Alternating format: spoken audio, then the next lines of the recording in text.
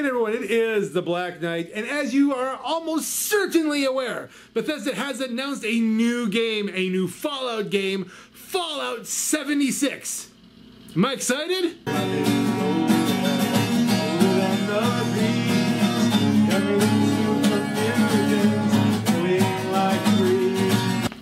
Oh, you bet I'm excited! Now, like everybody else, I'm hoping that Fallout 76 is going to be a single-player game in the same vein as Fallout New Vegas.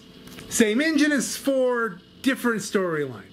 And the concept that it's a game that's set 25 years after the war, that's just mind-blowing. And can you imagine the possibilities? The technology that hadn't been lost yet. The technology that hasn't been invented yet. This is the same year that Richard Gray took his bath in FEV, and it's a year before he started dipping other people into it to turn them into super mutants. Yes, some are concerned about a Fallout without greenskins, but I for one find it tantalizing. I also fully realize that this is probably going to be a different kind of game. It's probably not going to be what I'm hoping for. They're probably doing something new and different here. Lots of rumors abound about multiplayer, and I understand people's concerns about multiplayer. Nobody knows better than I the risks of a public lobby.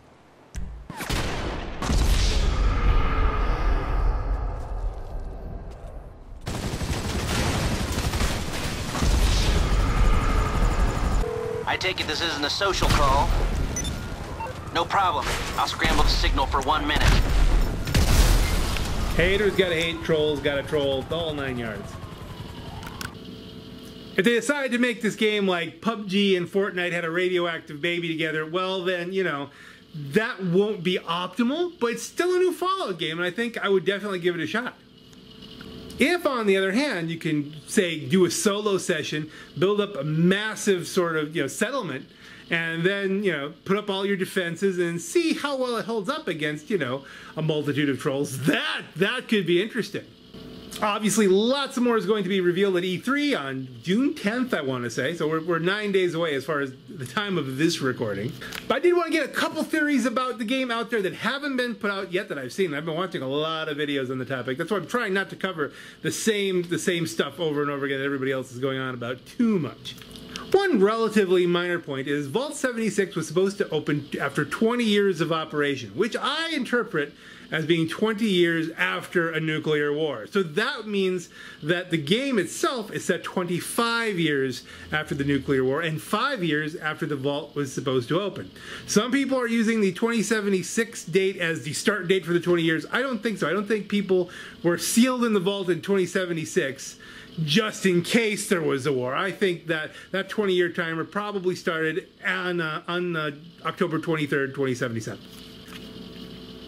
The next thing I'm going to theorize, it's a little bit different than everybody else, and it may be way off, is that the vault opened on time, that the vault opened in 2097, and that this is 5 years later, and what you're seeing in these scenes is an abandoned vault. Now, I know what people are thinking. If you look at the party scene, the balloons are still inflated, they're still floating. And everybody knows you don't get, a week and a half out of a helium balloon before it falls down and it's all wilted and all that kind of stuff, because helium tends to bleed through just about everything.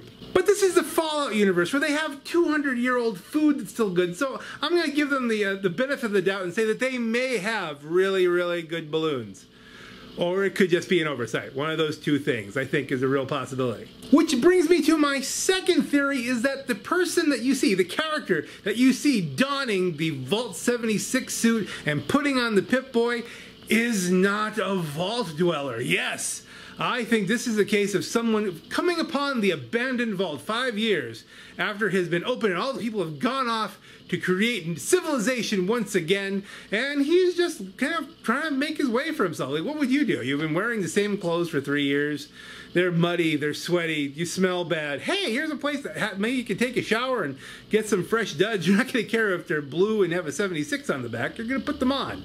Stray Pip-Boy hanging around, put that on. Some stray weapons, let's get that going. One thing I am curious about is what is the wire that's running down the back of the Vault 76 vault suit?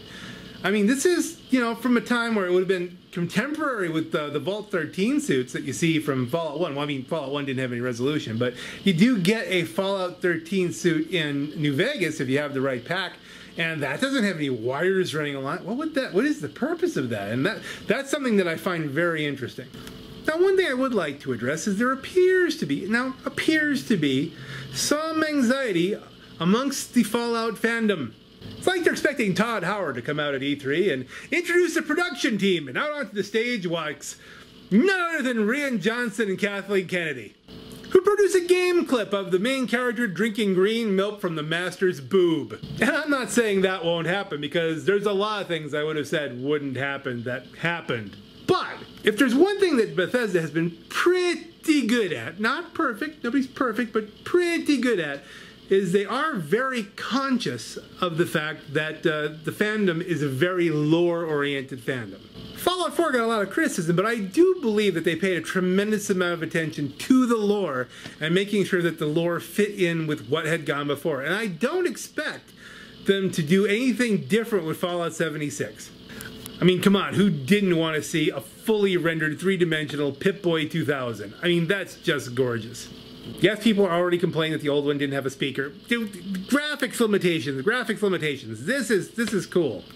So to the fandom, I would say, let's see what they give us. I wouldn't count on it being like Fallout New Vegas. I wouldn't count on it being another fully fleshed out single-player game. I mean, don't build yourself up that high. If it happens, that way you'll just be like, hoo-hoo-hoo. But, you know, let's see what they give us. It could be something cool. It could be something different, something that's enjoyable. And, you know, if it's not something that you're going to enjoy, or it's not something that's really your cup of tea, well, we still have lots of Fallouts to play. And Fallout 5 is still out there someplace. And, hey, even Fallout 3 Remastered might be still out there someplace. So there are still things to look forward to.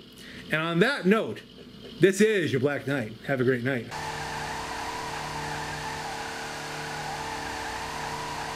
Oh, I knew I was going to be sweating while I was wearing this, but I didn't realize it would be that much. That's a lot. That's a lot of sweat.